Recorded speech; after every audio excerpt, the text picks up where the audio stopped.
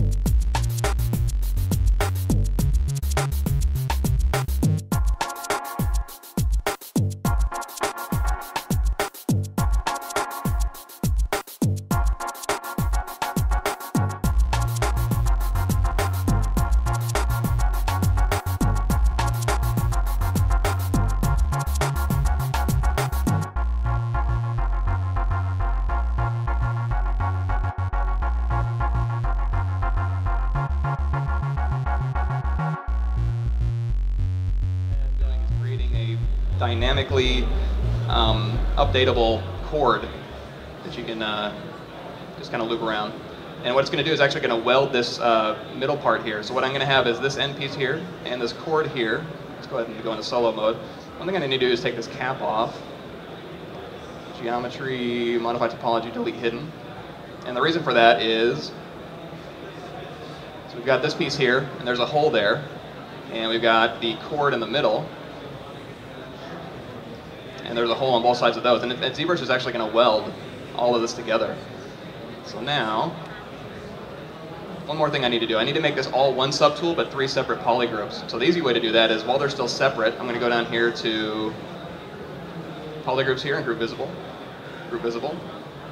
I'll select this top one. Now I'm just going to merge these all down into one subtool. They're still going to be separate. They're not going to be vert welded, but they are going to be one polygroup here. So I'm going to go to Merge. With this top one selected, hit Merge Down. Okay, okay. So here we go. So now I'm going to create an insert mesh brush out of this, and it's super simple to do. I'm going to hit B, create insert mesh, new, and it's going to take into consideration my orientation. So I just want to have the orientation set to this side. And so with my insert mesh brush, I can actually just start inserting these meshes all over. Cool thing though, this is where it gets exciting.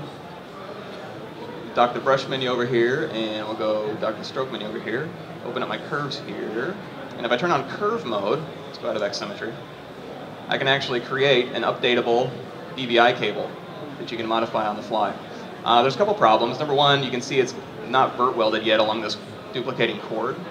All you need to do is go down here to brush, and we're going to do the modifiers, turn on weld points. And so now these are all vert welded. So if I hit shift and smooth, you can see it's all vert welded.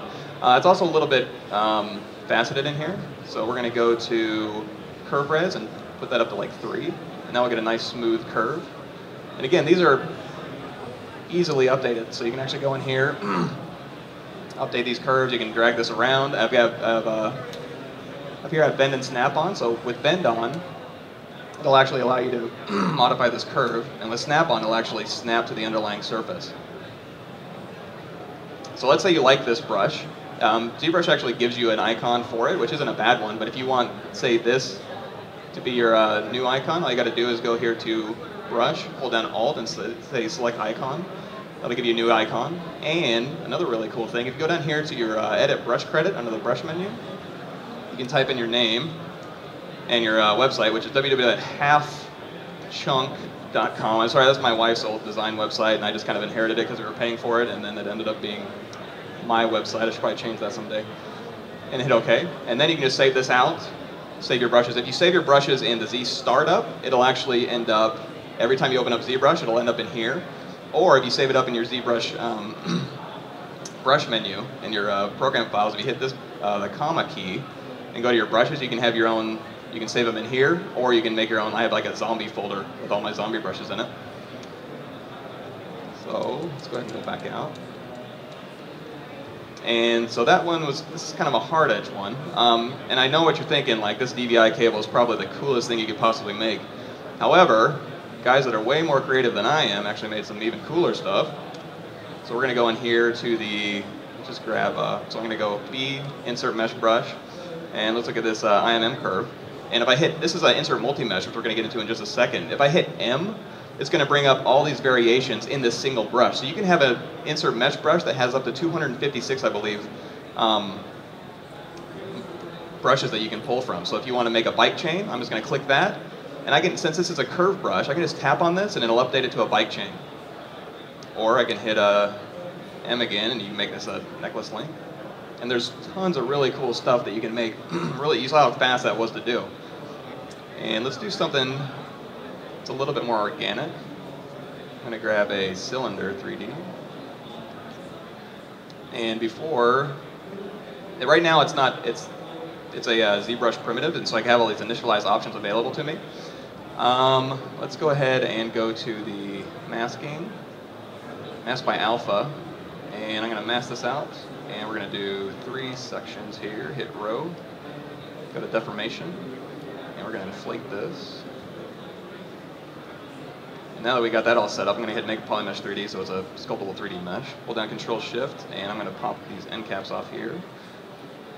Geometry. I'm just going to give you another really quick example. Okay, so again, depending on your orientation, if I orient it like this and go to Brush, create Insert Mesh Brush, and then, oops, put my stroke menu over here. Come on.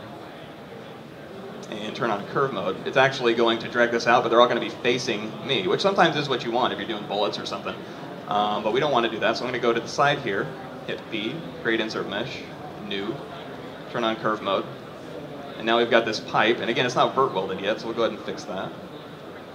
Weld our points. And now we have an awesome little pipe you can do. And ZBrush is actually smart enough, make sure, if I drag out a copy of this, I hold down Control Shift and drag out a copy, and then I'm going to scale this down so you can kind of see the difference. So this is all one subtool. I'm going to hit B, create insert mesh, new, turn on curve mode, and we'll go down here to, it's going to be smart enough to say, okay, I need to weld these to this and these ones together, and there you go. So let's do something a little bit more organic here. Show you a couple more cool things you can do. So I'm going to grab my cylinder 3D. And again, before I go out of initialize, I'm going to change this up a little bit. I'm going to go to X size and Y size. And I'm going to increase my H divisions here. Now I'm going to go to Make Polymesh 3D, go into my transpose. I'm going to stretch this out just a bit. And I'm going to go ahead and make a tentacle really quick. So I'm going to go across the X axis here. Hold down Control Shift, and we're going to clip curve this just to get our shape going. Okay, here's my tentacle shape. And I need to divide, again, we're going to have a starting point, an end point, and a middle point that duplicates around. So I'm going to hold down Control Shift, and one way I can do, split this up into separate polygroups, just have this visible, and then go to your polygroups, group visible.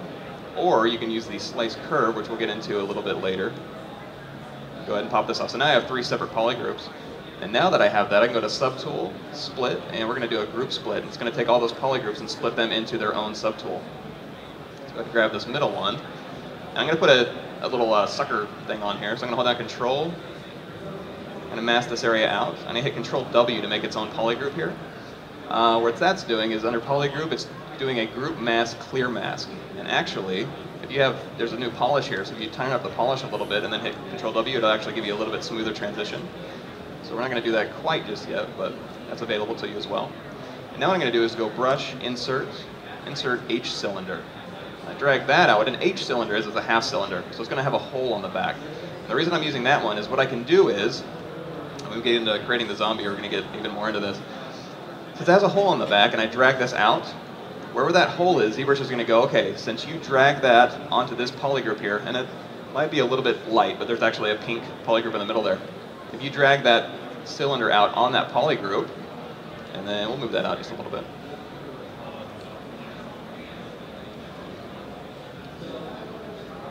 So what you're telling ZBrush is, as soon as I unmask this, and then Control drag again, it'll interpolate that geometry and kind of make that all one sculptable mesh. And it's nice geometry too. You can actually go in here and smooth this out, you can sculpt on it, no problem.